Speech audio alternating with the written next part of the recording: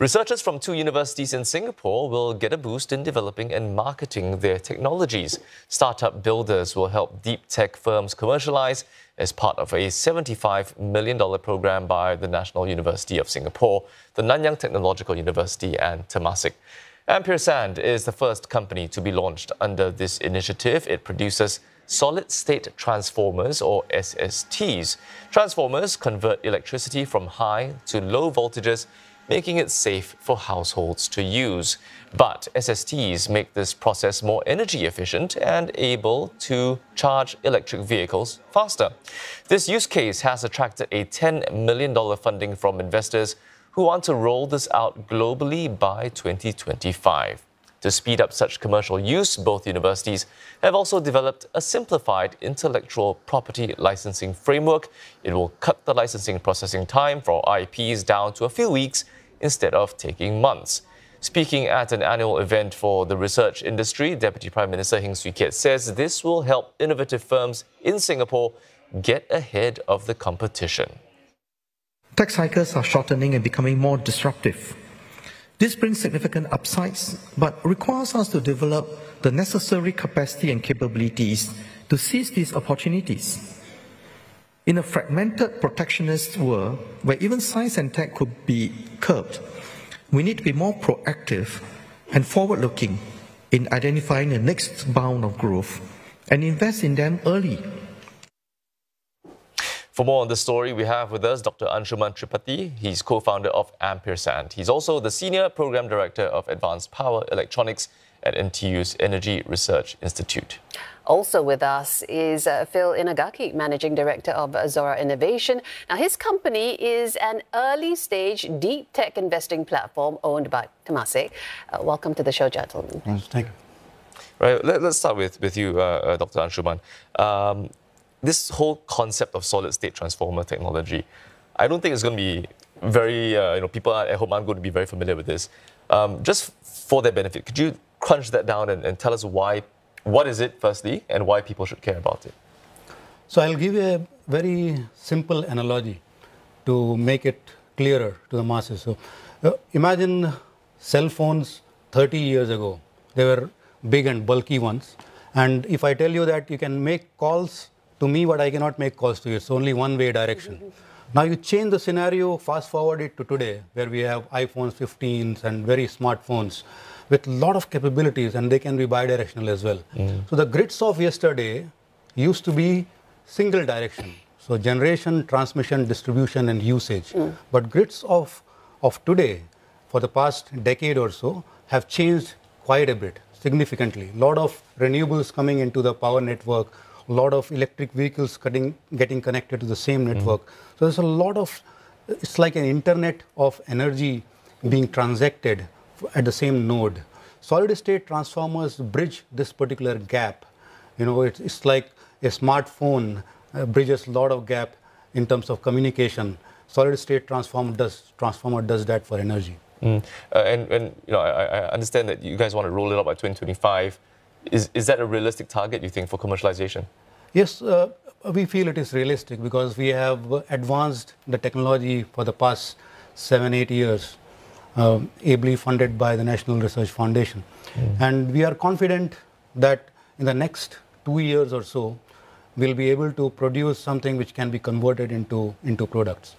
Mr. Inagaki, bringing you in now, your website tells us that Xora is investing in disruptive, world-changing ventures forged by ambitious founders and powered by compelling science breakthrough. That's pretty ambitious. So when you set your sights on Amperesand, what of these do they check off that made you go, yes, this is where we're going to put our money into? Well, of course, I'm going to say all of them. But what I would say is market, team, and technology. So the market for Amperesand is simply enormous. The world is talking just in the next few years about installing about 200 gigawatts in fast charging capacity. To put that in perspective, the whole country of Singapore consumes 6 gigawatts. So imagine more than 30 Singapores just for fast charging worldwide. So we ask ourselves, how big can we grow a company? Can we grow a company to $1 billion in revenue and actually still grow from there? And with Amperesand, absolutely, that opportunity is there. Team, well, team being brilliant is table stakes. Of course, Anshuman is brilliant. But as we started working with him, what really struck me is that he's a leader that really cares about his team. His research group has a fantastic culture. And they also have an open dialogue where they can challenge each other, they can push each other, but they're really seeking what is the true answer, right? Not holding some opinion fixed, but really having that intellectual honesty. Startups get really intense, and if you don't have that culture, if you don't have that DNA, it is very hard to be successful. So it's not only that he's smart, that his whole team is smart, but they have the right culture for us to work with. The other part of team is, can we attract the commercial talent to the startup? And in this case, we've already secured a pipeline of incredible talent, local talent, global talent. People are really drawn to this opportunity. And finally, technology. Technology, part of our job is to landscape globally and make sure that the technologies we want to spin out of the Singapore research ecosystem are the best worldwide, so that as we attack global markets, they will be able to compete. And when we conducted that due diligence, it really passed muster. Yeah, and just based on that, now you guys have this $10 million kitty to play with. But it's not just the funds, is it? I mean, the expertise from Xora as well would be invaluable in a project such as yours. Yeah, absolutely, because technology is just one part of commercialization. There are many other pillars that we are not an expert or skillful at. And that is what Xora brings on the table. And it has been an absolute blessing that an industry like Xora exists at a time when we are at the threshold of moving from research to commercialization. Yeah, So and indeed. for many startups as well, given the global economic uncertainty as well, they want to be very sure that whatever they put their money into is going to work. Absolutely, absolutely. And so what propels this transition towards commercialization is the entire ecosystem and the willingness of this ecosystem to support these ventures. So I believe, as you mentioned, it is the right time, and with the right teams in place, all the pillars are aligned. Mr. Inagaki, I'm sure you'd like to believe that you've developed this eye to find and assess deep tech startups quite successfully. Tell us a bit about your journey, because you started at the young age of 24, I believe. Yeah. I founded my first semiconductor materials company, what we would call a deep tech startup these days, when I was 24. And I had a very unique qualification. One of my mentors likes to say, to start a deep tech company, you need to be very skilled and very brave, or very naive. And at 24, I was extremely naive. I didn't know what I was Maybe getting all of the into. above, yeah.